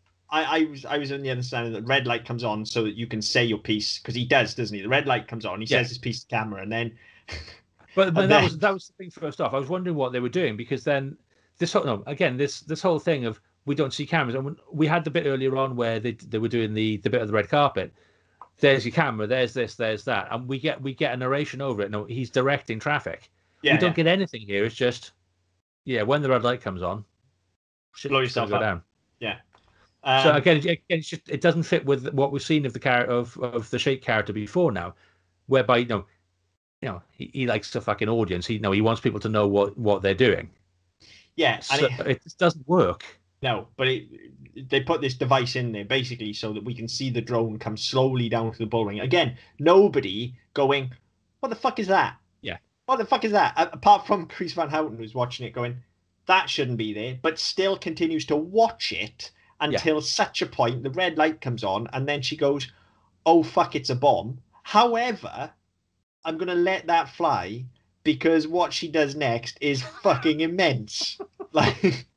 Yes. Now, in any other film, she would probably pull a gun out and shoot him in the head, or But we've already established she doesn't have a gun. Yeah, she doesn't have a gun, or she'd go in for some sort of, some sort of swift shoot or takedown, or no, full on nut shot. Yeah, love her. Yeah, absolutely love her. And again, it's quite funny though, because normally you get the bit where it's very staged, and I'm directly in front of you, and I'm going to throw my knee up and catch you in the balls. No, this is a full-on roundhouse kick straight in the pills. Yeah, it's fucking incredible. It is. We've talked many times on this show about how much we like these kind of almost real fights, these kind of unstaged, down and dirty fights. And it's exactly that. Like in a real life situation, you feel like that's what a normal kind of untrained person really would do. Just like I think I can kick him in the nuts and stop this. Fuck it. If I kick him in the nuts, he's going to lose his concentration. And nothing else. It's the first thing you're going to do, right? If if you're in an unarmed situation like this, I don't care who you are, I don't care how clever you think you are, how big and hard you think you are, if you don't have any form of martial arts or fighting training whatsoever, if you're put in a combat situation like that, the first thing you're going to do is kick somebody in the gonads. That is what you're going to do. Yeah. It's simple, isn't it? It's going to be a quick shot to the nads. Down he goes. I fucking love that she managed to save the world from a terrorist plot by kicking a guy in the nuts. I think that's incredible. And I think she executes it so well as well. Like you say, that, and then I can't throws remember a weight behind it and everything. Yeah, it's a proper roadhouse kick straight in the balls. I mean, the thing I can't remember then. It was quite late by the time I got to this point. But so how did they lose control of the drone to a point where, Coster-Waldau kills the guy, and then he loses control of it, and then it flies and decapitates him, which I thought was fucking hilarious. Yeah, that was straight out of brain dead. Yeah, and again, great. Works really well. You've got the tension, you've got the intercutting between the two incursions. You get the stealth death. Then he kills the pilot, and the pilot loses control of the drone, and then goes straight into the guy's neck. I mean, that's straight out of fucking brain dead with the lawnmower. It works perfectly. It made me laugh more than it should have because it doesn't belong in this film. No, it really doesn't. But yeah, it worked and it was fun and it was fine. And then at that point, everybody then goes, "Oh shit, no!" and runs away. And at which point, I did think it was amazing actually that she had the presence of forethought to put her headphones in so she could hear him on the phone. Yeah. So who fucking does that? But like we've kind of established at this point now for this last third of the film, that is her character. She actually is just kicking ass and taking names. She's just like, look, I'm not fucking around anymore. Like, I'm fed up with this shit now. I'm just going to take the fucking terrorists out. I'm going to kick him in the nuts. This is entirely business. Earpiece back in, right? Where are you? Do you need my help? Because you're so fucking useless, basically, is what this is. Like, where are you? And then he goes, look up to the building. So, like, yeah, okay. She goes up there. And then we get this wrap up on the rooftop, which is just incredibly swift, very talky, and entirely unsatisfying. Because... Well, this is my problem with it. So the pacing on the first act was good. The second act's pacing was okay, but they felt that there were bits missing, and it could have been longer. This third act is non-existent. It's the Zack and Miri problem again. Yeah, it exactly. And it's because the work isn't in the second act. It's because we haven't had any escalation of threat. It's because these stories haven't collided before now. So none of them know who the other one is. There's just this mass confusion on the rooftop of like, well, I want him dead, but he's valuable to me, but I can't kill you. And we're actually on the same side, aren't we? So I think so. It's just a mess that they do their best to wrap up. Saved entirely by Carice van Houten again. Just her no bullshit attitude to the whole thing, where they're arguing about we can't kill him, I need him, blah, blah, blah, and she just flat out ices the guy, just murders him, pops him in cold blood. Like, brilliant. She is amazing. And then, like, cherry on top, best line of the film, without a shadow of a doubt, from Guy Pearce. We're Americans. We read your fucking emails. Brilliant. Yeah. So that was fine. I said, again, the problem I had with the end, aside from the fact it's so swift, consequences. She broke jurisdiction. She left the country where she's allowed to shoot people. Yeah. Managed to get a gun and shot somebody who was no threat, who was not armed, was not doing any fucking thing, and shot him in cold blood. She has to pay for that. That doesn't bother me so much because that feels like that's just a coda to this. She needed to kill the guy because he killed the man she loved. She did it. I'm not worried about what the consequences of that are. It's just the fact that everybody walks away, and I'm just like, hang on, there's that doesn't bother me. That's our end. You know, the fact it wasn't. There was nothing to wrap up is the problem. They just had to tie all these loose threads together. There was no grand interconnected plan tying everybody together, so it doesn't feel satisfying. What I do hate about the end is that in lieu of that, they've clearly got to the end and gone, well, that meandered to an awkward finish with the two of them embracing on a rooftop, even though they kind of hate each other a bit. And he's sort of fucking his dead partner's girlfriend if we put them together, so we can't do that. So I don't know what we're going to do. Maybe they're just friends, and that's okay with it. I actually like where their relationship ends, but it's just kind of meandered to that point because we haven't seen the transgression. It's gone from I fucking hate you to we have to work together to end this terrorist threat in like 10 seconds flat. So in lieu of that, what they do is frame it around the terrorism. and give us this little Yes. coda piece where we flash back to and it's almost like they're trying to tell us something. And I think what they're trying to tell us is terrorism is really bad and Muslims should be watched, basically. Yeah. And I'm not okay with that. It's horrible framing the film with that. It is, and I think the other problem with it is that it kind of sets us up for there's more shit to come.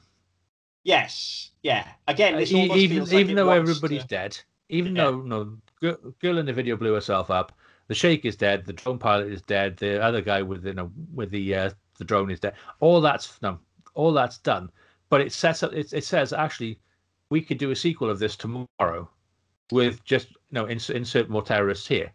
Yeah, it kind of feels like they want to carry these two characters on, doesn't it? Almost like they want a franchise here of like they're going to go on now to like chase down all of the Sheik's connected networks with Guy Pearce and stuff like that. It feels like it wants to go down that road, something like a Jack Ryan kind of. And again, long form narrative. Yeah, just saying.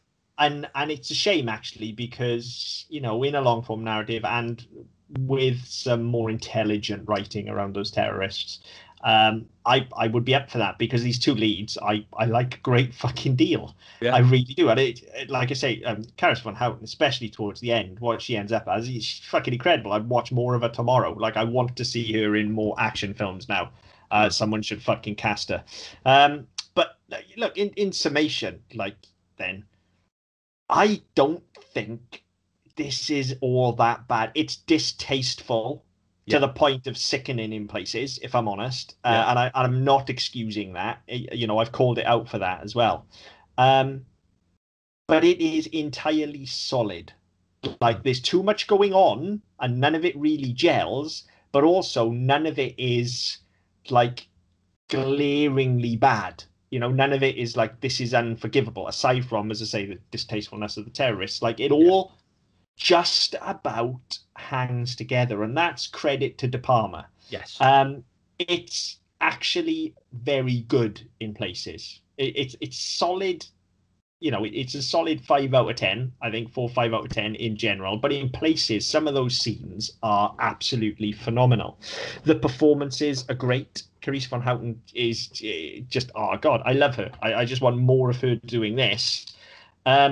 The problem is that there is no fucking Act 3. So you're left feeling entirely unsatisfied. But up until that point, like this is 90 minutes and I was along for the ride. I was expecting this to be a slog from everything we've read. And I breezed through this. Like I said, I think part of it is dialing into that tone. And actually, like, there's the 60s, 70s thriller aspect of it. But there's also, you mentioned it earlier on, there's that kind of straight to video, almost kind of Death Wish kind of thriller vibe to it, which is, there's a little bit of nostalgia there for me as well. This is the type of shit that me and my dad would get from the video shop for like 99p.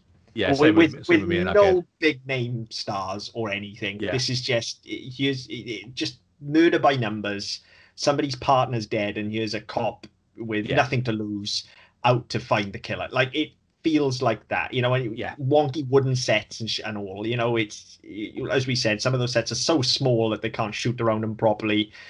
Some of it looks incredibly cheap, and it just felt like that. And meeting it on that level, I was okay with it. And meeting it on the level of this is a Hitchcock pastiche, I was okay with it because it's very well done.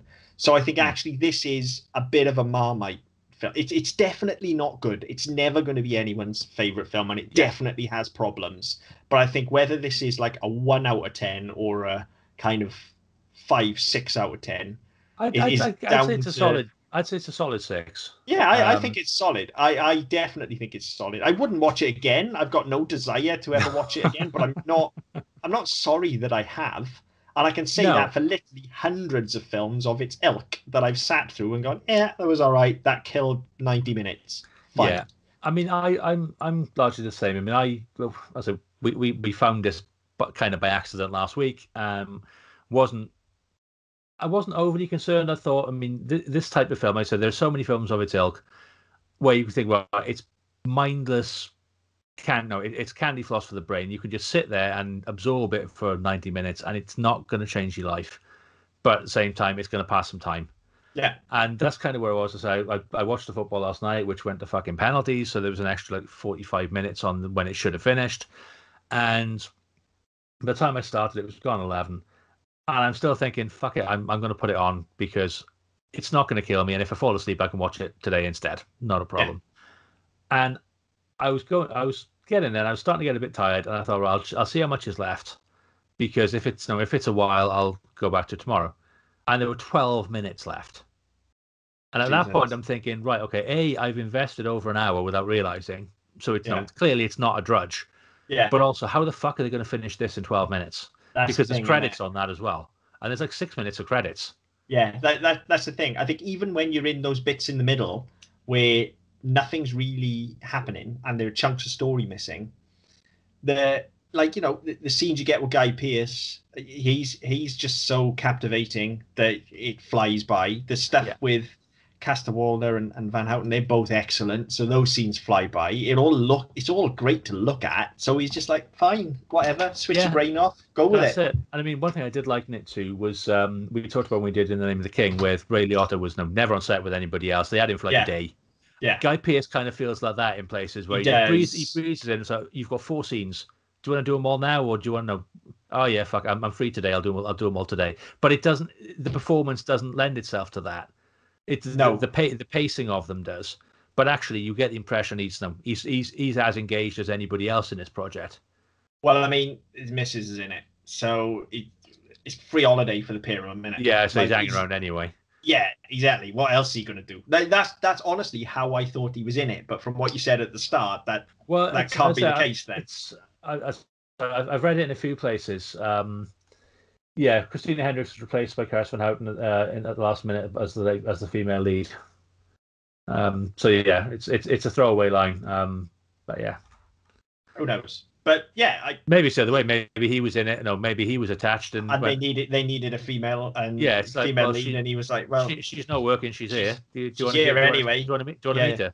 And she already knows Nikolaj Coster-Waldau, so I don't think. Did they ever work together on Game of Thrones? I don't think they did. They'd have been together when they did The Long Night, wouldn't they? Yeah, that would have been about it, I think, though. But I mean, they'd probably have been in table reads and stuff together, so they would have known each other at the very least. So that makes for some easy chemistry, you'd hope. But who knows? From what De Palma's saying, then maybe it wasn't so easy. I don't know. I kind of want to know what went on behind the scenes now, but I don't think we'll ever know that, to be honest. By and large, if you could just razor out that entire terrorist section, I'd be calling this pretty good. I've got to be honest. I mean, I hadn't thought about it until we were talking about it earlier on. But if you were to razor out the terrorist bits and just ever so slightly change the angle with Ezra and Guy Pearce, and it'd be pretty good, wouldn't it? Make it more cat and mouse. Yeah, it would be a far better film. I'm just reading a bit more about the production. Due to production issues, considerable sections of the original script were not filmed. There you go, then. So it was there on the page. Maybe we're being unfair to the writer as well. Quite possibly. And I mean, I think there's blame needs to be laid in quite a lot of places. In terms producers, by the sound of it. Yeah. I mean, if you're producing a film, produce the film. If you're going to cut bits, it still needs to hang together.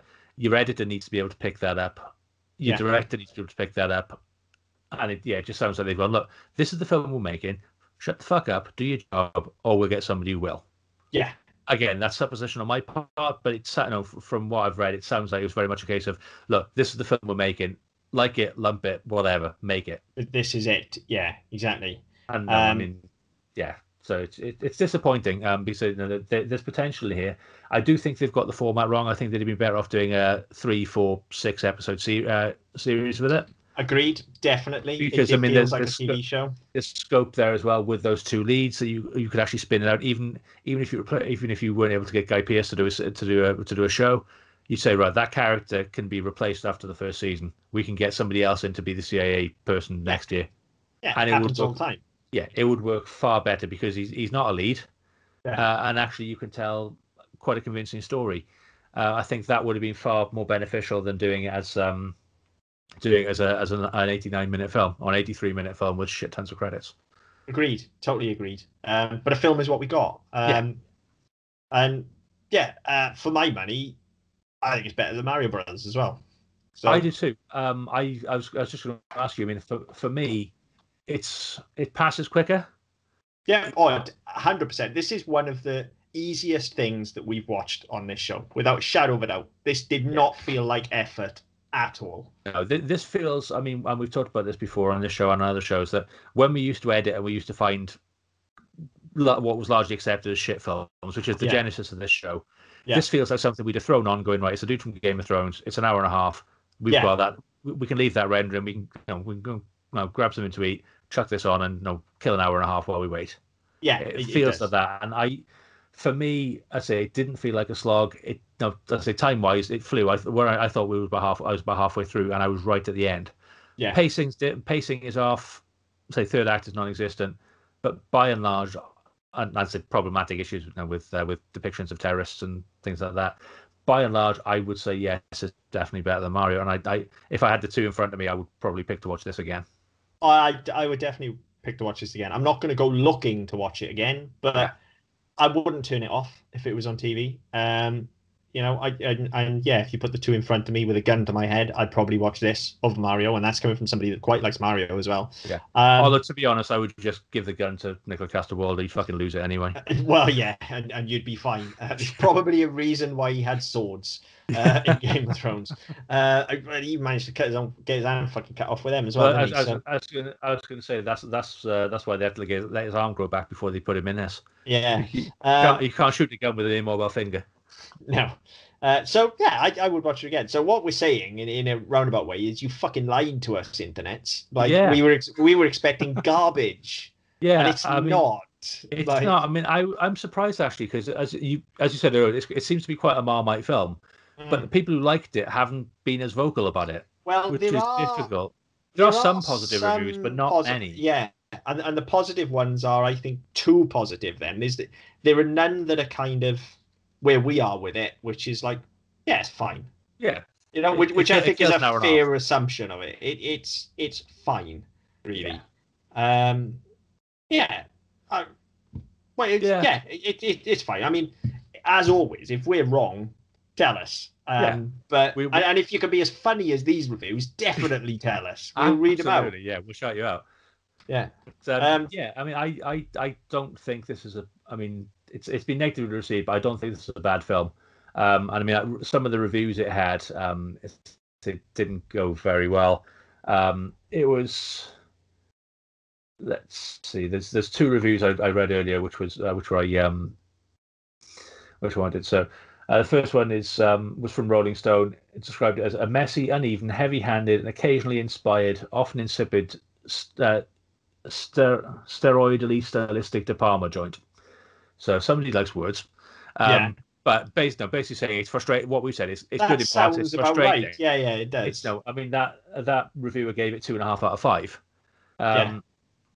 Then you've got Peter. Fucking hell! Here we go. Subchinsky. I apologize, I said that wrong. From RogerEbert.com, gave it 3.5 out of 4, saying it's not a great De Palma film, but in its best moments, it reminds you just how great he is.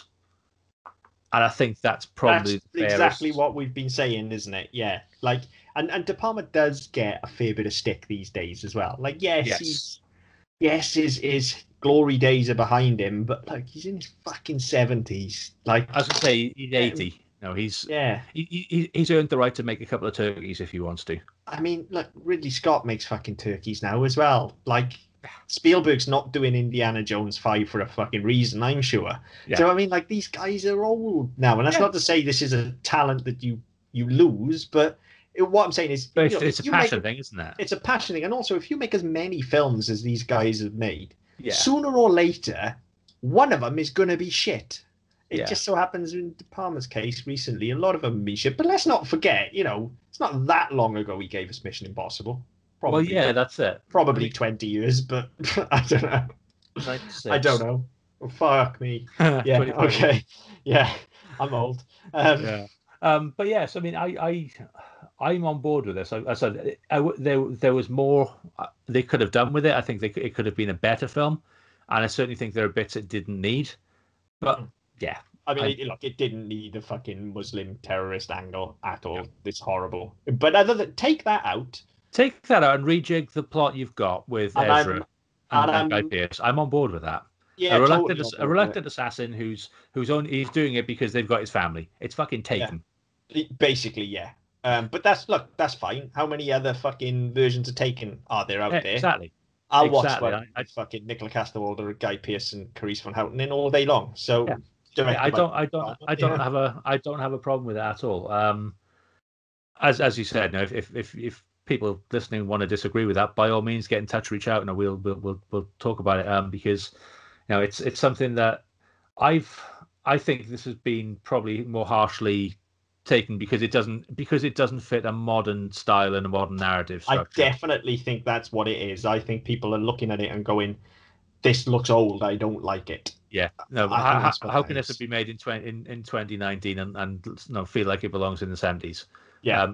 So yeah, I mean, I get it. I like it. So do I. I like it a great deal.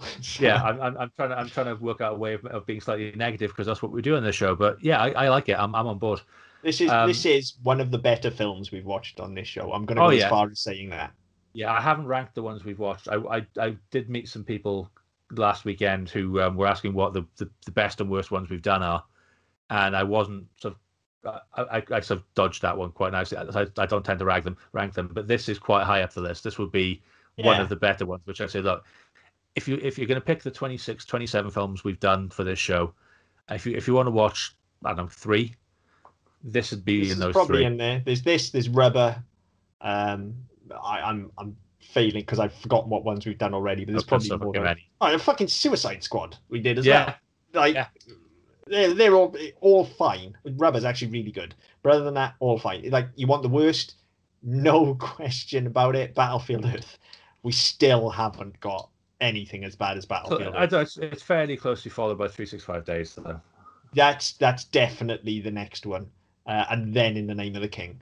Yes. But, you know, although that gave us my favorite episode of this show. So. And there's Loquisha to count into that as well. Oh yeah, I forgot about Loquisha. I've repressed Loquisha. You know, when we watch shit like that, look, it makes stuff like this look like Citizen fucking Kane, honestly.